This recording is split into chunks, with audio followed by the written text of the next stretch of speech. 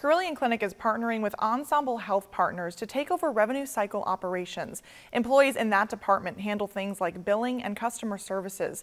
While Carilion has stated employees will be offered a comparable position with the new company, some are worried about what the benefits really mean. Ensemble Health Partners will take over Carilion's revenue operations with a goal of making administrative tasks more efficient. The 780 Carilion Clinic employees impacted will have the choice of joining Ensemble in the fall at the same or a higher pay rate in a similar role. But some staff members are still reeling from the shock of the news. We feel betrayed. We feel like we have been deceived. We are angry. One of the nearly 800 employees, who is staying anonymous to protect their job, says there's more to think about than the paycheck. They didn't say your health insurance is going to be very similar.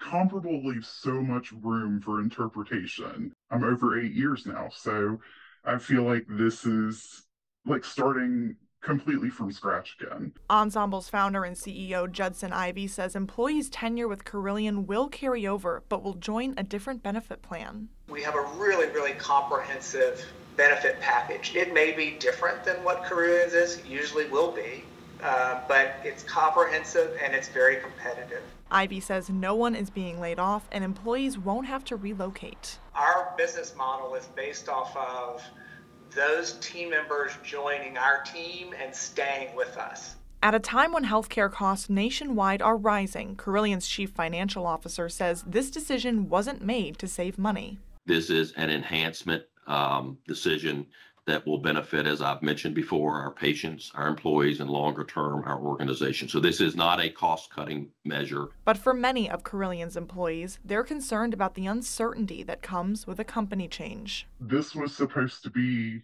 my job that I retired from. They just threw everyone's careers up in the air.